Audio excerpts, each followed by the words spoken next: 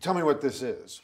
This is a model of the building, which is the location where Pedro Hernandez identified that he took the boy inside the banana box and put him where trash was collected. So this is Thompson Street going this direction. This is Prince Street.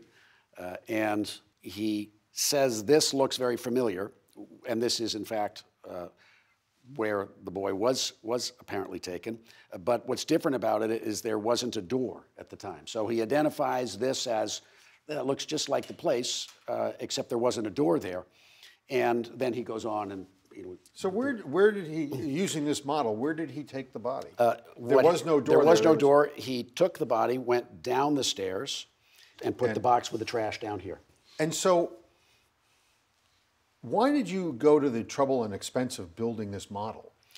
Well, as I say, in 1979, this is what we would have done.